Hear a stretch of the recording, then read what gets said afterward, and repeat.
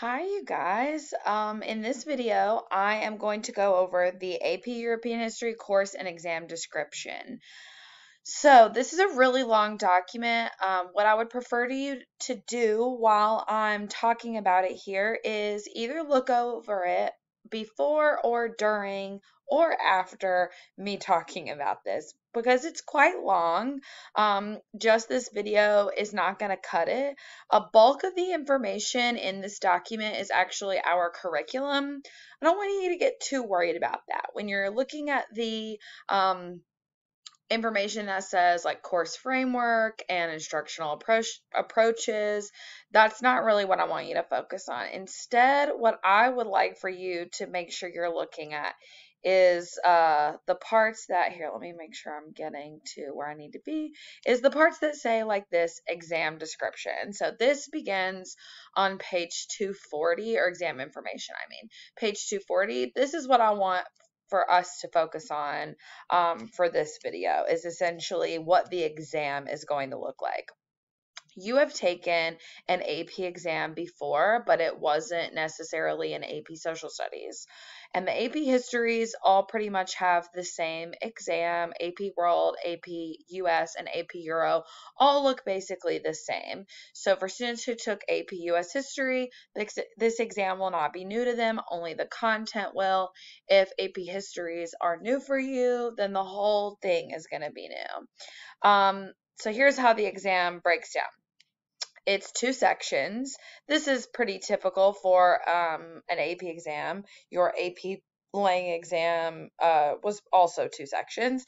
So there's section one, and then part A, that's 55 multiple choice questions in 55 minutes. This weighs 40% of your overall exam total, which means the 60%, the other 60%, which is a bulk of your score, is actually writing. So it's actually more writing on the AP History exams, or it weighs more than it does on the AP English exams, which is kind of funny. And you might think that doesn't make any sense. But really, there's a lot of writing in history. I mean, that's what history is, right? It's records of the past. So it makes sense that there would be a lot of writing in it. I do want to note that each one of those multiple choice questions has a stimulus. For example, there could be a primary source, a secondary source, or an image or graph. The image could be art or a political cartoon or a photograph. So there will be the stimulus, whatever that is, and then anywhere between 2 and 5 multiple choice questions that tie back to that stimulus somehow. So out of all, 55 questions, there will not be 55 different stimuli that you'll look at. It will be less. So, like I said, we'll start with multiple choice, then you'll move into the first writing section, which is short answer questions. The first short answer question will have you compare two secondary sources, most likely, and I'll show you an example of that in a minute. The second short answer question will have you analyze a primary source. Usually it's a visual, but it's not always a visual. And then you'll have a choice between questions 3 and 4. Neither of these questions will have stimuli. They will just be questions. I also want to note that for all of the short answer questions that you will do here, 1, 2, and either 3 or 4, each one of those has 3 components, an A, B, and a C. You are required to answer A, B, and C for each of them. So even though there's 3 short answer questions, there's really 9 pieces to that. As you can see here, that's 20% of your exam score, and you got 40 minutes to do it. That's close to 12 minutes a question.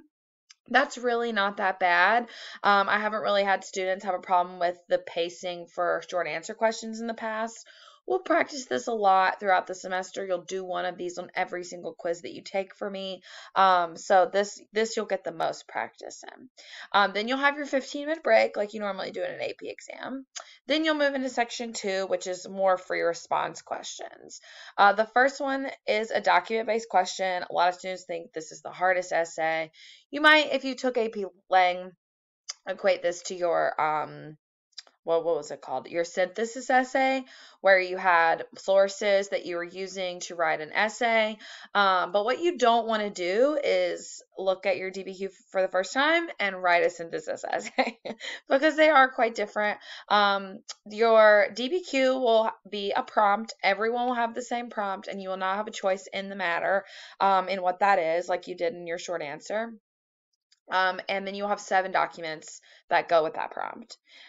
There's no wrong answer as long as the answer responds to the prompt and is supported by the documents, along with some outside evidence. You've got to use at least 6 documents in order to earn a perfect score on that.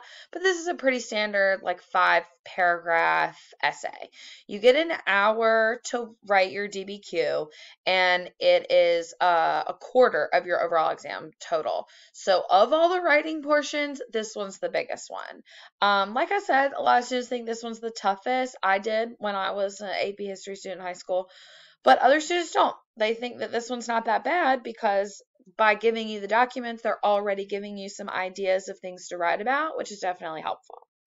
Then you get to the very last essay, which we call our LEQ, or our long essay question.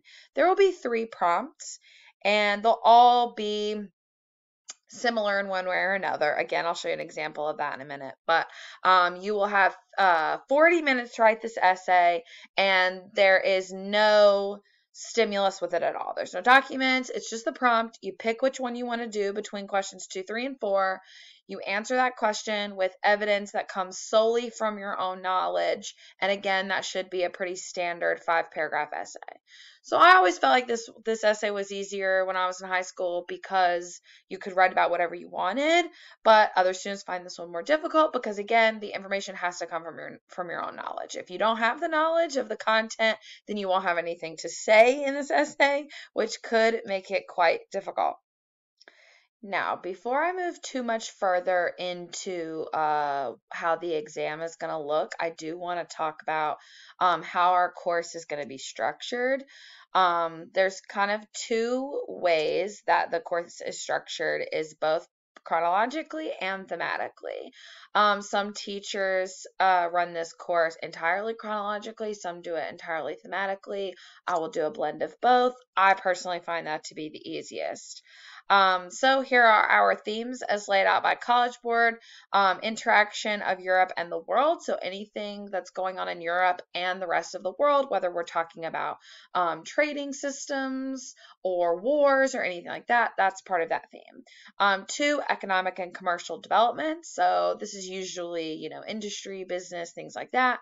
3, cultural and intellectual development. So, stuff like the Enlightenment or art movements. 4, states and other institutions of power. Here we're talking about government, whether it's monarchies or other forms of government. 5, social organizations and development.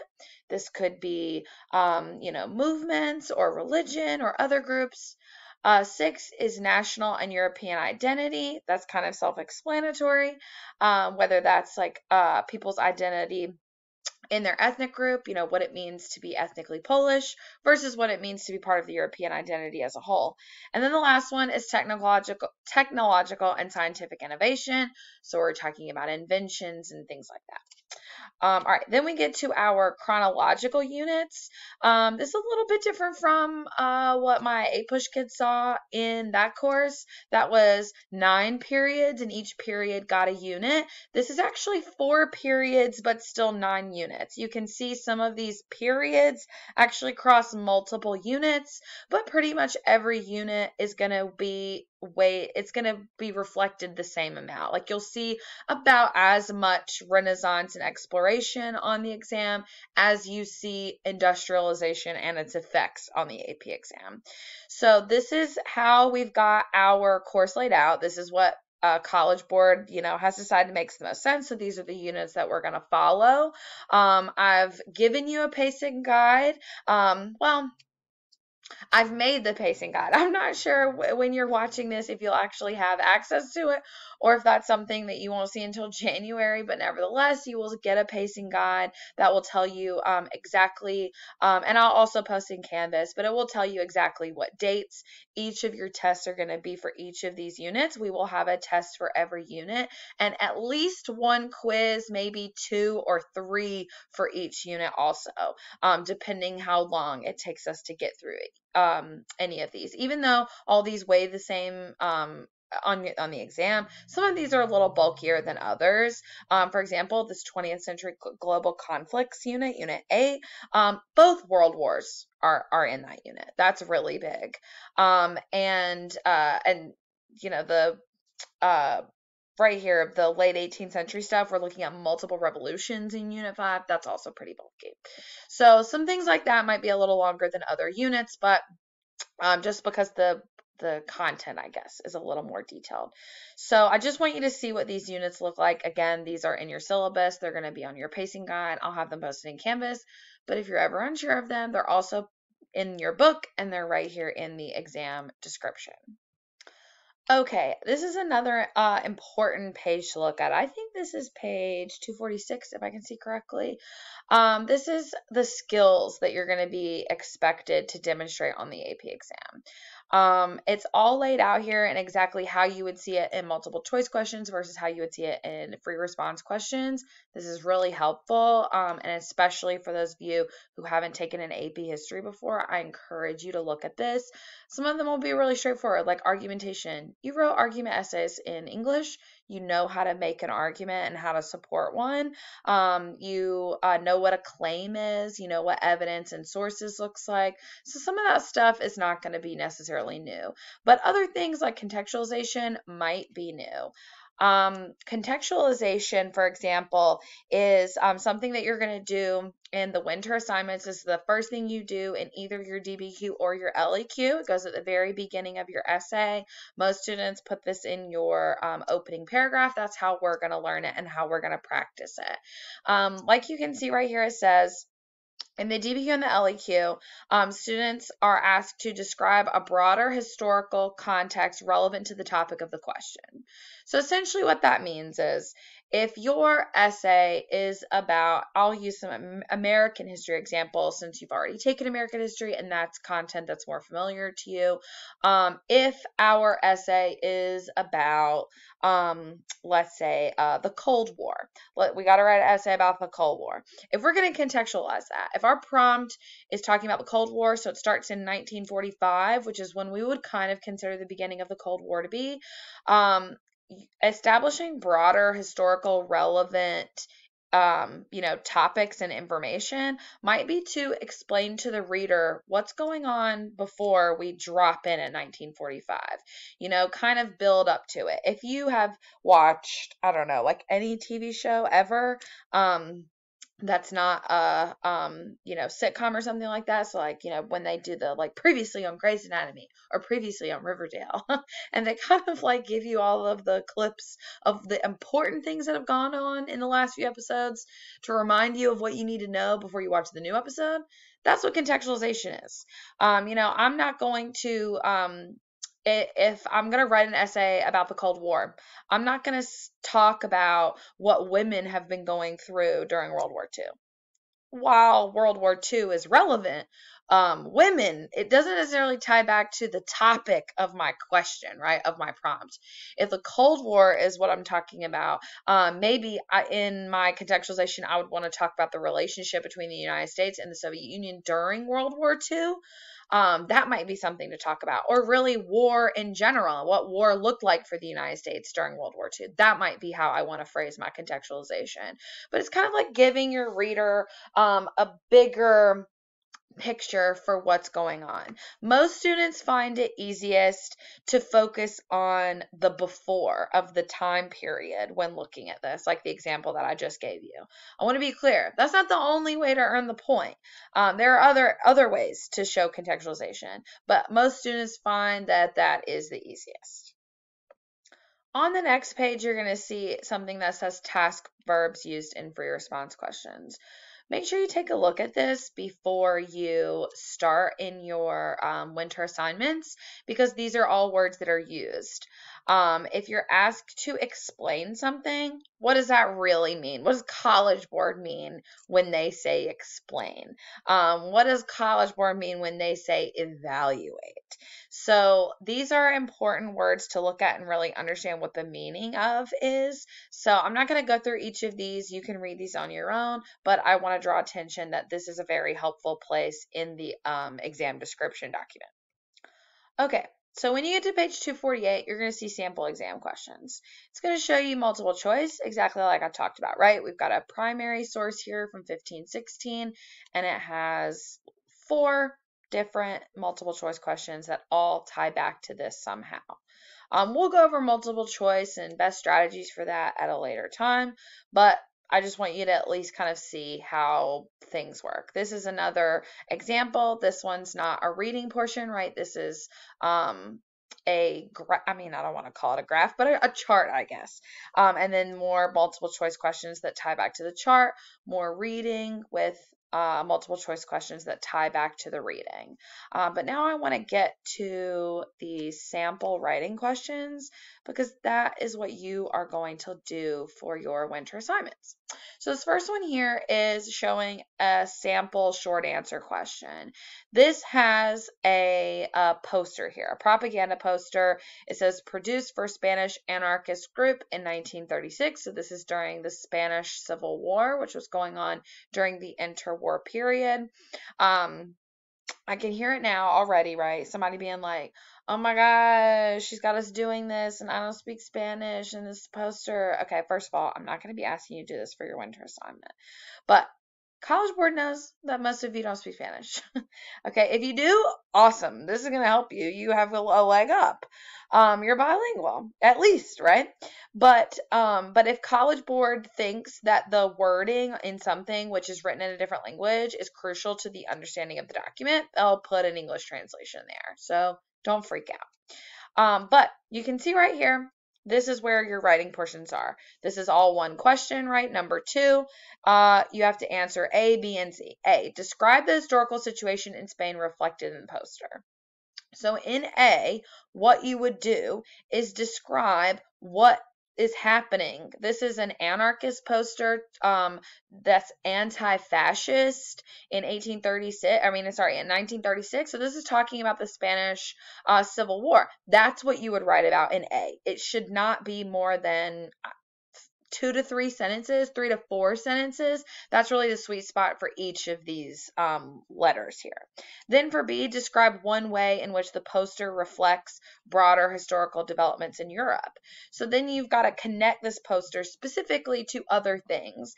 If this poster is, talking about being anti-fascist, well, fascism was not only in Spain. We were also seeing fascism pop up in Germany, Nazi Germany. We were also seeing fascism pop up in Italy. So what you should do is specifically tie the poster, which is talking about fascism. Here's the word right here. I don't speak Spanish, and I can even pull that one out. Tie the poster back to other things. Be specific in what you see in the poster and how that is reflective of other things going on. And then C, explain one way in which the artist's political affiliation influenced the view expressed in the poster. So it says right here at the top, this poster is made by an anarchist. How would someone who's an anarchist impact their opinion of the situation of the Spanish Civil War going on at this time? That's what that's asking. Again, for all 3 of these, A, B, and C, your answer should be between 2 and 3 sentences. They do need to be complete sentences. And our AP exam, we're going to take on a computer. A, B, and C in total cannot be more than 850 words. It will cut you off. So I've definitely seen plenty of students write too little. One sentence is not going to get it done for any of these. You cannot just say for A that the historical situation going on is the Spanish Civil War. You can't just say there's a civil war in Spain happening between this side and this side, and that's in the poster. That's not enough. Like I said, go back to those task words that College Board gave. That's not enough for really describe. So make sure you're giving the reader what they need to know that you know about the material. So like I said, 2 to 4 sentences for each of these is your safe zone, your sweet spot, and this whole thing should take you around 12 minutes. Okie doke. Then we get into section 2. This is what your DBQ and your LEQ look like. There's samples of these here that you can just see. You're not going to do these now, but you could just see what they look like. Here's the prompt right here. Evaluate whether the 30 Years' War was fought primarily for religious or primarily for political reasons. So there's no wrong answer here. You can argue religious or political reasons. You just have to be able to support your answer. And what are you supporting your answer with? These documents. So this is like document 1, 2. You can see none of these are super long. 3, 4, 5, 6. That one's an image. And then 7. You've got to use at least 6 of these documents to support your answer in order to get a perfect score, but we'll talk more about that later on in the semester. Then we've got an LEQ.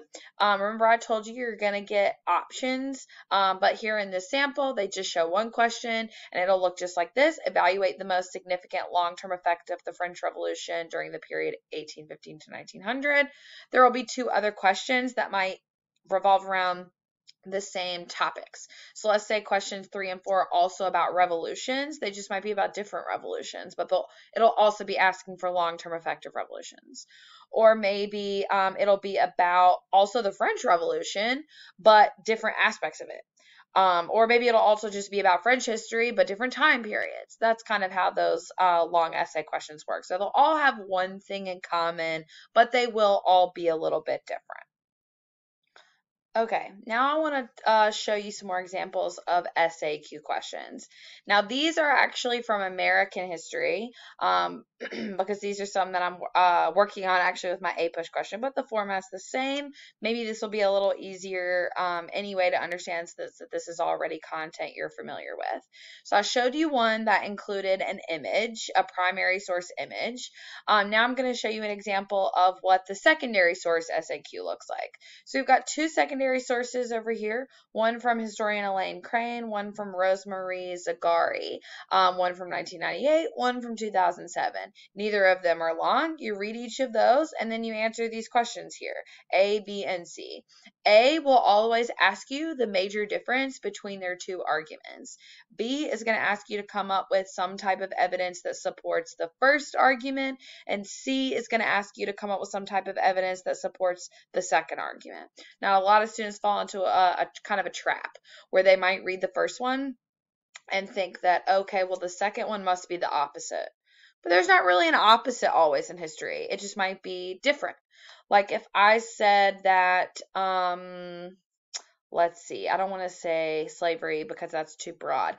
Let's say that I argued that the Compromise of 1850 was the biggest cause of the Civil War. Someone else could, that's not wrong. It's definitely a cause, right? And I could make the arguments that it is the biggest cause. Someone else could make the arguments that it was, the publishing of Uncle Tom's Cabin or Lincoln's election.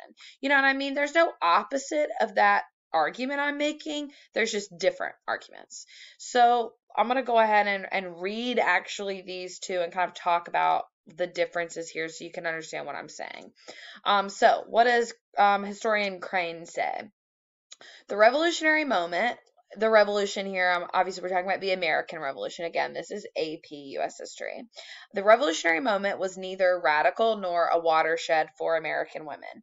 Those who disregard America's commitment to patriarchal rule and plead for a historical interpretation that favors enlightened exceptionalism have overlooked the conditions that made large-scale change all but impossible at that time and place. So what's Elaine saying? She's saying the American Revolution wasn't a big deal for women. It was not a huge moment of change. That's what watershed means. It's kind of like a big moment of change. And again, fair argument to make. There's definitely evidence that would support that. Now let's see what Rosemarie says. She says, the coming of the American Revolution created new opportunities for women to participate in politics. Responding to men's appeals, women engaged in a variety of actions in support of the revolutionary cause, which led women to experience a greater sense of connection to and involvement with the polity, which is like another word for the government or the politic, meaning the people participating in the government. After the war, their political contributions were praised, celebrated, and remembered. Women now were seen as political beings who had the capacity to influence the course of the war, politics, and history. All right. Both of these are valid. Both of these have plenty of evidence that you could make. Crane is saying the American Revolution wasn't a really big deal for women. Meanwhile, Zagari is saying this actually created new opportunities for women and allowed them to access politics for the first time. So, in that first one, that's what the difference would be. That's that in A, I would explain what each of their arguments is and why those are different. In B, what's something that would support Crane's argument? Well, I would say Crane arguing that the American Revolution was not an important moment for women would be supported by the fact that women are not included in the founding documents. Women were not included in the Declaration of Independence, not in the Articles of Confederation, and not in the Constitution. And that wasn't an accident, right? They didn't forget about women. They intentionally did not give women more rights. So by me dropping the names of those documents, I'm showing that I'm smart. I'm including specific factual information, or SFI, which you need to support your answer. I can do that in 2 to 3 sentences. Then C, briefly explain how one event or development or circumstance supports Zagari's argument. Again, you got to make sure all your evidence is fitting in that time frame here, 1765 to 1800. But what's something that would support her? I could talk about the Daughters of Liberty, who were a protest group during the American Revolution, right? I could talk about specific women who I know were involved in the American Revolution, whether it's the wives of some of our founders like Martha Washington or Abigail Adams, or I could talk about other moments of political activism like the Edmonton Tea Party, which was the first moment of organized political action by women in the colonies. It was actually in North Carolina, but I've got a variety of options here, right? As long as I can explain it and can explain how it supports Zagari's argument in 2 or 3 sentences, maybe 4, then I'm good and I've done it. Each of these SAQs is graded on 3 points, meaning you get a point for A, a point for B, and a point for C.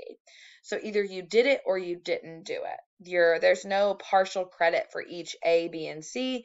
You either did enough to get the point for A or you didn't. Now I'm going to show you examples of what that last type of SAQ looks like. All right, now every non-stimulus SAQ won't be a comparison question, but this is a pretty good example. Sometimes they are comparison questions, so that's one that I'll have you look at here. So you can see there's nothing to read. There's just 3 parts to the questions. You got to answer each A, B, and C, and again, each of those need to be between 2 and 4 sentences. So A, briefly describe one difference between the economy of the British North American colonies and the Chesapeake. It literally tells you, like Virginia and Maryland, versus the economy in the middle colonies of Pennsylvania and New York. So I could just say that, and again, I would, write this out in 2 to 3 sentences. The way I say it right here might be in 1 sentence, but I would write it in 2 to 3. But what I would say is that Chesapeake colonies like Virginia and Maryland, they were focused on large-scale commercial farming. We were seeing plantations. They were growing cash crops like tobacco and things like that. Meanwhile, in the middle colonies, what we were seeing was smaller farming, more diversity in the economy. We saw the farming we saw was mostly wheat farming, medium-sized farms. We also saw some shipping and trading. All right, B. Just briefly describe one similarity between the economy of the Chesapeake and the economy of the middle colonies. Labor systems, that relates to the economy. I would say since both the Chesapeake colonies as well as the middle colonies were doing agriculture, they both relied on slave labor. The Chesapeake definitely had many, many more enslaved people, but the middle colonies definitely still had plenty of enslaved people doing their manual labor for them. And then C, briefly explain one reason for a difference in the economy of the Chesapeake and the economy in the middle colonies. Well, I explained that they were doing different kinds of agriculture. An easy way to explain that is because of the environment. I might say that the waters around the middle colonies were better for trade. So we saw more trade happening in the middle colonies, like in cities like Philadelphia, versus what we saw in Virginia. Or I could say, we saw large commercial cash crop farming in colonies like Virginia and Maryland because the land was more conducive to that. The physical environment was more conducive to that than it was in colonies like New Jersey or Pennsylvania, where it was just a different type of climate altogether. So again, each of these, I'm clear about my answer. I'm writing in complete sentences. I'm giving specific facts, right? I'm saying words like, enslaved people in labor systems. I'm saying commercial farming, cash crops, cotton. I'm being specific. I'm not talking vaguely, but I'm also not going on and on and on and giving a crazy amount of details. That's the key to these SAQs. They really are short answer questions. You do not need to be super elaborative with them, but you do need to show that you're answering the question clearly and give specific examples in each of them. Okay, guys, so I know that was kind of long, 30 minutes, honestly. I could talk about the exam and the course a lot longer than that, but I've hit you with the highlights. I think I've done an okay job on filling you in on some things that the AP US kids will already be familiar with. But again, this course and exam description is going to have a lot of your answers. If you have questions about any of this, please ask me. Call, text, email. I know you know a million different ways to get in touch with me. So if you have questions about something that I said or something you see in the exam description, please let me know. But here's my final disclaimer. This is a big document. I told you it could be really helpful, but I want to be clear. This is usually a document just for teachers, right? This is the document that I use to create our course and to make sure I know what we need to be covering in class. So I don't want you to look at this and feel overwhelmed or anything like that. Don't get caught up, like I said, in the framework or instructional approaches. Those are not really things for you, right? Those are things for me. Let me worry about that. I will. As long as you know how the exam is going to be structured, you're going to be in good shape. And for these first attempts at how to do some of this writing, don't be hard on yourself. Don't worry too much about the time. Don't worry too much about the content. Focus on the skills, because once you've got that, you can kind of plug whatever content and time you need to stick to in with any of those. Like I said, hit me with any questions that you have after watching this, and I look forward to our class.